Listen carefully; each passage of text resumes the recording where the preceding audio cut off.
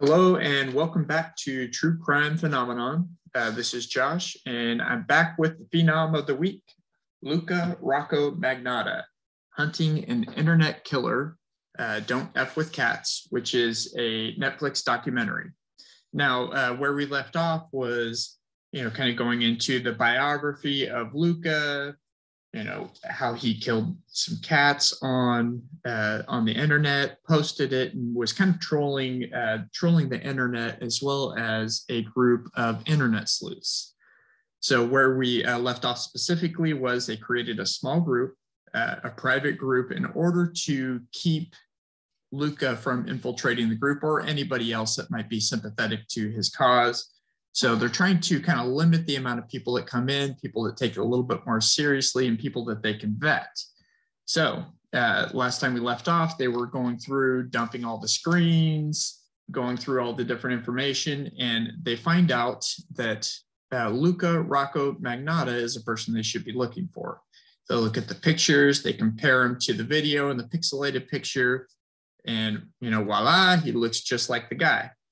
So essentially what they start doing is a deep dive into who is Luka Rocco Magnotta.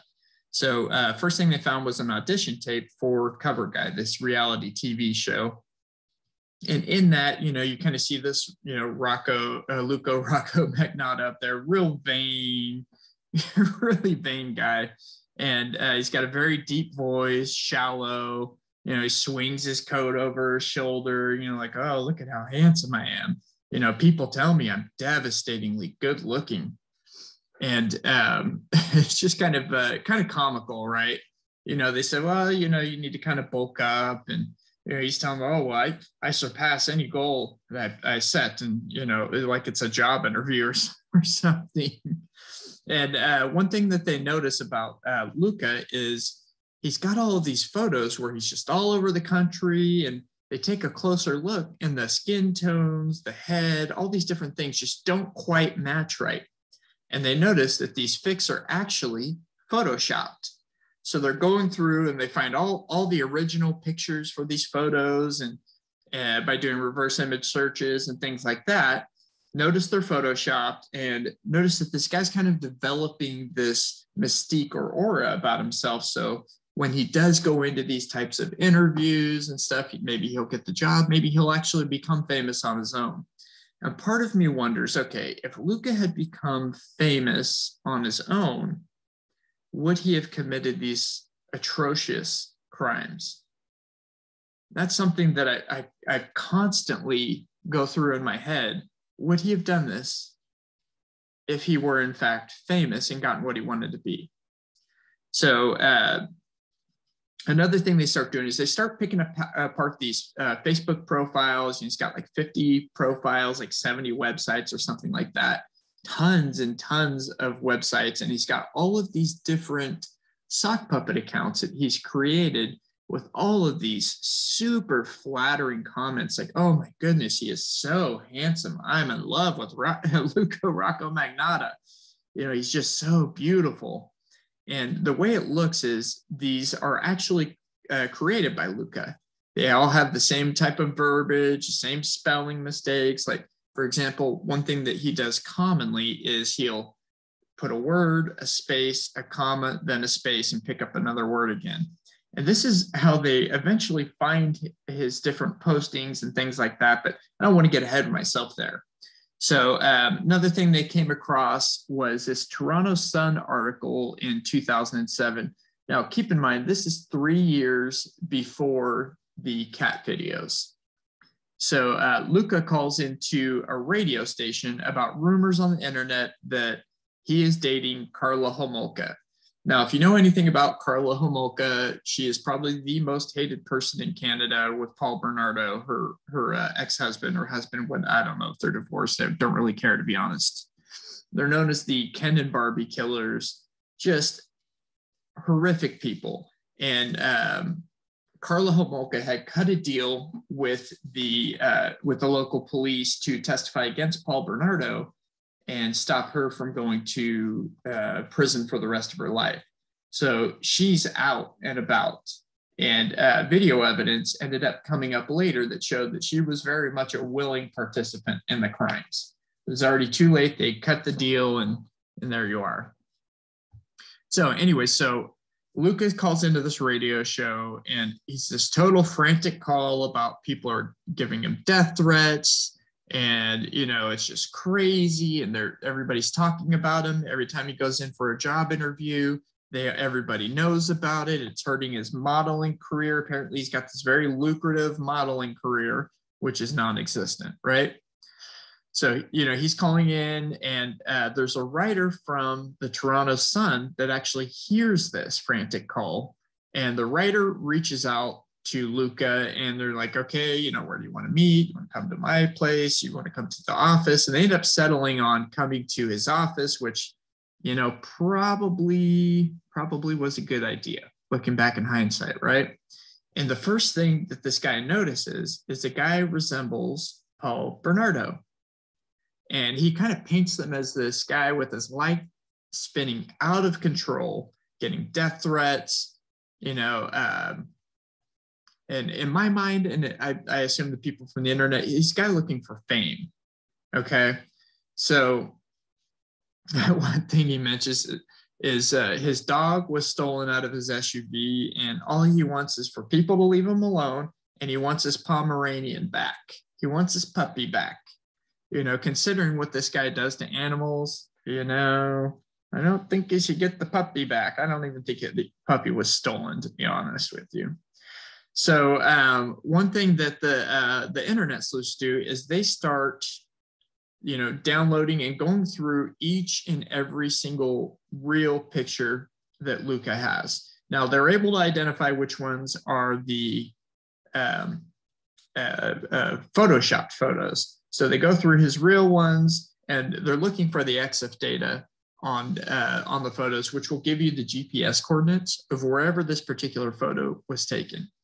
Now, in my humble opinion, I think that he had anticipated this, and he had left EXIF data on one particular picture, because he's leaving kind of this thread of himself, a very thin thread throughout all of these different things that he's doing. So they go through this data dump, they're going through all these pictures, and they find one picture has the EXIF data on it. And it's at the Toronto Eaton Shopping Center on October 25th, 2010, which is days before the kitten video in November 2010. And it's a picture of Luka on this kind of retro style couch. And then, he's kind of just lounging around like he's, living this lifestyle of shopping and traveling and doing all these things that we clearly know he's doing some of them, but obviously not all of them.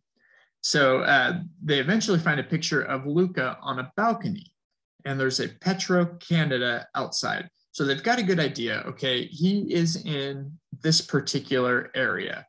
Right. We know that he is in the Toronto area. We've got a picture of Luka on a balcony, Petro-Canada outside. And so they start referencing, okay, what other stories do we have around this time frame? So they start looking for all the Petro-Canadas. There's, hundreds, if not thousands of them all over the place. Well, John Green comes across a blog entry that Luka made on himself that references Etobicoke, Canada in a blog, right? And Etobicoke is apparently a kind of smaller suburb, and they're able to go to Etobicoke and find all of these gas stations. And there's far fewer gas stations, Petro-Canada gas stations in Etobicoke than there is in obviously the rest of Canada, Toronto, Montreal, and so forth. So it's kind of funny because he has in this particular blog post, he's talking about paparazzi are outside of his condo and harassing him and taking pictures of him. It's really kind of pathetic, but he kind of gives himself away in this.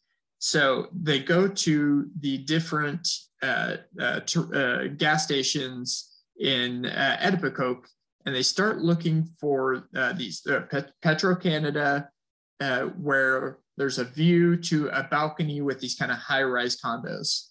And they go and they're looking around, doing the street view, kind of, doing a panorama shot, and they come to 304 Mill Street, which matches exactly the condominium complex where he's currently living, or was living at that time when this was filmed. Okay, so they found the condos from the street view, and then they reached out to the Toronto Police Department. Toronto Police Department goes and does a check on Luka, knocks on the door, and finds out that Luka had in fact lived there, but moved to Russia. Now, so part of me wonders, okay, was this actually Luka that was saying this, or was this actually somebody that Luka knew? Because we do know that Luka was traveling around with a 70-year-old sugar daddy at one point. Okay, so months go by without any new information. The kind of group numbers start to dwindle down. At one point they have several, 1,000 people. They start to kind of dwindle down because nothing's going on. Now, I think Luka sees this and decides, well, I'm going to get their attention again. So a new video pops up. Brace yourselves. Trigger warning here. Luka is, how do I say this? Luka has taped a cat to a stick and fills a bathtub full of water, and he's taping himself dipping this poor cat into the water and drowning the cat. Yeah, which is terrible. Now, he doesn't just leave it there. Same day, second video, wearing a Santa hat, which, harkens back to Jamsey crams a lot in his ass picture with the Santa hat on. And there's a little drummer boy music playing in the background. And there's an albino python in the bed. And there's a kitten on the bed. And the snake is watching the kitten, stalking it. Well, obviously, you know that the python wins and gets the kitten. Well, that just absolutely blew the group up. Everybody comes back alive again. Now, the post for the video, there was the name Leslie Ann Downey was the person who actually published this particular video. Now, Leslie Ann Downey is one of the victims of Ian Brady and Myra Hindley, another couple serial killer, kind of looked like Paul Bernardo and Carla Homolka, brown hair, blonde hair, kind of had that same idea, right? Would kill young people and so on and so forth. So we know that Luka is obsessed with serial killers. Now, he's using this sock puppet account to post the videos. Man. And it's based on the Moore's murders, and he wrote, the Smiths actually wrote a song about it. Now, obviously, he's got a fascination with these serial killers. The Sun runs a story, and UK reporter Alex West gets a message that Luka is in London, right? So you got this London reporter for the Sun, and he goes out to this address that he was given in London, which obviously was probably Luka, right? And, he kind of records a strange interaction with Luka. Luka, for one, denies he's the person in the picture, that kind of pixelated picture, even though it looks like him, and denies he's the person in these particular videos. And he says, are you sure that's not you? It looks a lot like you. Luka says, have you ever heard of Photoshop? Thank you. Have a good day. They're just really creepy. And this guy actually got some really, really weird vibes from him anyways. So Alex ends up getting an email from John Kilbride, another Brady Henley victim, right? That's who the email comes from, saying that the next killing will involve humans, not just pussycats. So he's already indicating that his next video is going to be humans, which is sick, right? Now, there's kind of this foreboding, right? Nobody would help these internet sleuths. They're bringing this to the attention of everybody in Canada, and the authorities are just kind of ignoring them. They said, look, this guy says he is going to kill. You guys need to take this seriously. Here's what he's done. We all know these are precursors to a serial killer. Please investigate, right? So meanwhile, there's a sock puppet account, another one, that posts a video of where Deanna works. Now, if you remember who Deanna is the person that works at the casino. She's a data analyst for a casino, really big casino. And in this video of Deanna's work, somebody's walking through with a handheld camera. Right? So think of this. Think of being on the internet and searching for this internet killer, hunting him down in your spare time. And you get this video of, it's basically a veiled threat, right? Like, hey, know where you work, know where you are. So she has to go to human resources and security and just explain this totally embarrassing situation. Just totally embarrassing. Now, meanwhile, John Green gets a Facebook message in the middle of the night with a video from Luka, right? Obviously another sock puppet account. He gets a message and he starts to click on the link, and he's viewing this video on his phone and immediately understands what it is, gets up, fires up his computer. It can't open up fast enough. And he's opening this video on his computer so he can see the whole thing. Clicks the link, and it's N-word, P-O-R-N, porn. And it's the murder of June Lin. So murder porn. And it's called One Lunatic, One Ice Pick. And in the video, it shows a nude man tied to a bed, blindfolded.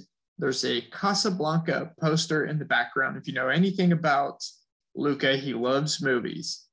And he took a screwdriver and colored it as an ice pick. So basically spray painted it silver, painted it, not sure exactly how he did it. And then there's a puppy introduced, and the song True Faith by New Order is playing in the background, which he had played previously and on one of his YouTube videos, going through different slideshow pictures of Luka. So this is the most disturbing part. I actually found the video. I didn't think it would show everything. I got through maybe a minute of it, and I kind of scanned through a little bit, and I had to turn it off. It was disgusting. It shows, I really hope this guy was drugged, because he was despondent, is the best way to put it. I'm sorry, I'm having a hard time finding words for this because it's just so disgusting, so terrible. And it basically shows him stabbing and cutting the throat first and then stabbing the body. And then he cuts up the body after stabbing him over and over with the ice pick. And I think the most disgusting part to me is he starts cutting the flesh off and feeding it to the dog. So he has this little puppy, and he's feeding June Lin to this dog before he kills the dog. And I think that's just the most disturbing part to me. I had such a hard time with that, and I had to turn it off as soon as I saw the cutting of the flesh. Only reason I know he fed it to the dog is because of the police interview. The remains were found in the garbage, and the left foot was mailed to the Canada Conservative Party and the right hand to the Liberal Party. His head was dumped by Luka in a Montreal park in a small lake. And keep in mind, on this video, it shows him doing all of these things. It shows him dismembering. It shows him playing with the head of the tub. It's just absolutely disgusting. Now, keep in mind also that Luka's past shows him in the Montreal area. So the web sleuths start to chase him down in the Montreal area. Now, that torso was originally found in the garbage behind the apartment complex where he's staying at. And the way they found it was in a suitcase. He was putting out in the garbage, hopefully that they would pick it up. And there was maggots all over the suitcase. And the I don't know if you want to call him the janitor or the keeper, just not sure exactly what his job title is, but he opens it up, sees it, eventually at 10:15 a.m. he calls the police department, right? So the suitcase in the alley, back by the garage, and based on what the police and the witnesses say is it smelled of death. There were flies and maggots all over the place. So the police immediately put up a tent so they can open up this suitcase. And kind of this prophecy is fulfilled, right? This self-fulfilling prophecy of Luka saying next time it'll be humans, won't just be pussies. And there's a male torso, arm, legs, heads are cut off with puncture wounds all over the chest and the sternum. Now, the media must have been tipped off. I assume it was Luka who tipped off the media. Maybe it was the web sleuths, but they arrived quickly. And the Montreal Police Department was very non-responsive. And Deanna took to Twitter to try and, elicit some sort of response out of Montreal, like, hey, we know exactly who this is. We've been trying to give you this information. Just get back to us. We want to give you, we have a whole file for you of all this information on the person that you're looking for. And just no response. And I think that's the most frustrating part for me is, I do understand that tips can be annoying for the police, but you know what? This is credible evidence and they've been trying to give it to him forever. Now, with the suitcase, they find a wine bottle, which is, something I think they used to drug. He used to drug June Lin. They find a T-shirt, a movie poster, some blankets, and a dead puppy, black and white dead puppy. They also find a copy of Luka's driver's license. He's so stupid. And they find receipts for Luka. Luka went to a pharmacy. They've got these pharmacy receipts. So they go to the address that are on the receipts and, basically find out what he was buying there. And they eventually go to his home address, which is also on the receipt, and everything smelled clean, smelled like it had been completely clean. And, basically we're going to the scene to see if there was anybody hurt there, kind of these exigent circumstances, right? So immediately they back out. Everything's fine. They apply for a warrant. And meanwhile, they're checking the security camera footage, and they found Luka taking out a suitcase at 2:47 a.m. And he's checking himself in the mirror. Oh, look how beautiful. I'm just completely undisturbed of exactly what he just did that I described. No problem whatsoever. Just completely okay with it. No big deal. Oh, am I still handsome? No, objectively no. But, he thinks he is anyways. And he's making several trips, around 20 trips, until past 4 a.m., dumping different stuff. So they find, along with the other items, they find a knife, they find a saw, they find scissors, which God forbid what he's using that for. They find the screwdriver, and still missing the hands, feet, head. And at this point, the receptionist for the Conservative Party found the left foot wrapped in a pink silk paper. Okay, and there's a poem that says, roses are red, violets are blue. Police will need dental records to identify you, bitch. And it's like a terrible poem, but just completely describes the type of person that Luka is. So the police department goes to Luka's mom's house looking for Luka, says Luka's not there, so the police department leaves. And then the police department eventually reach out to John for all the evidence that they've gathered. And they found the video on Murder Online. And this is something that really disturbed the detectives. You know, I only watched literally 60 to 90 seconds of it. And it's something I'll never forget because it's really, really, really disturbing. And I just don't know where to put it. Anyway, so they're able to identify the different items they found in the trash from the video. They see Luka playing with the head in the bathtub. They find out that the victim is an Asian male in his late 20s, early 30s. And, you know, you got the female detective describing this, and she just breaks down crying, talking about the video, which I completely understand.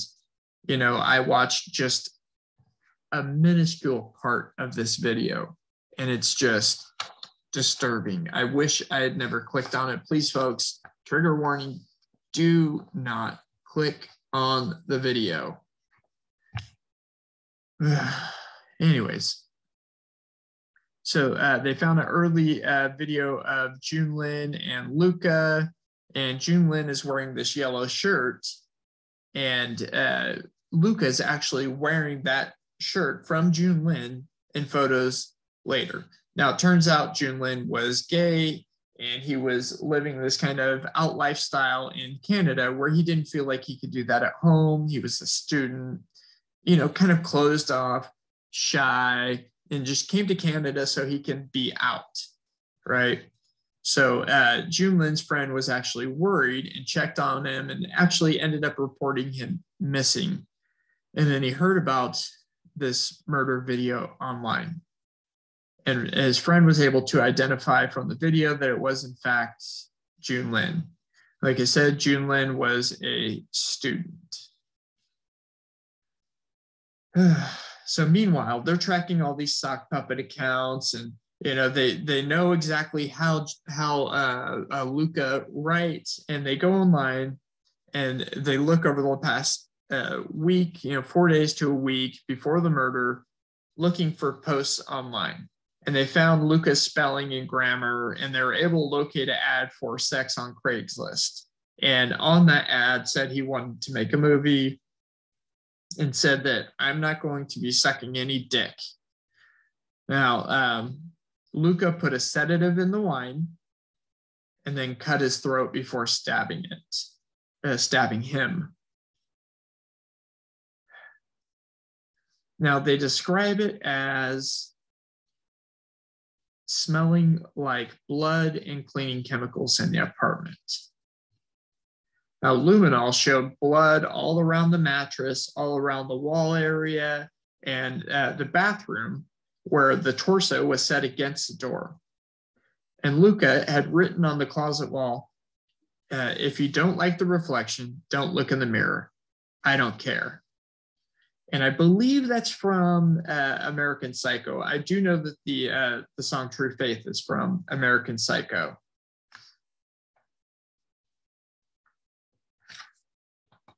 It's just very disturbing, everything that is in this video. And if you can tell by the way I'm reacting, I'm sorry, you know, but watching that video was really disturbing to me.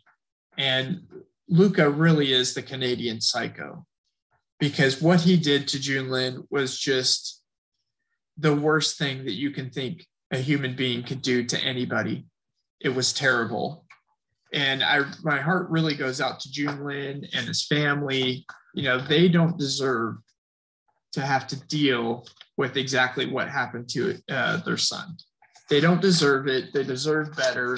And Luka deserves to basically rot in prison for the rest of his life. He doesn't deserve another free breath in this world.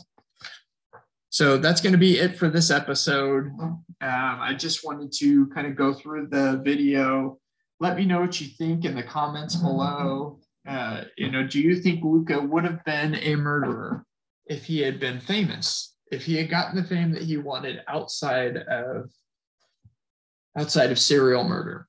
Do you think that he would have been famous anyways? And if he were famous, do you think that he would have still done this?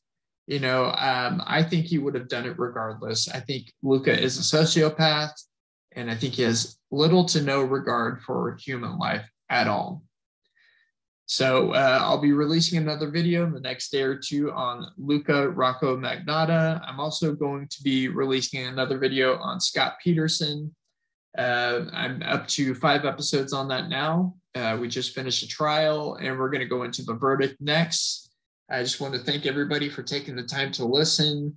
If you have any questions, comments, or concerns, feel free to leave them in the comments below and let me know what you think. Do you think he would have done this if he would have gotten the fame the way he originally intended? Or do you think he's just a cold-blooded psychopathic killer? Because that's kind of where I lean.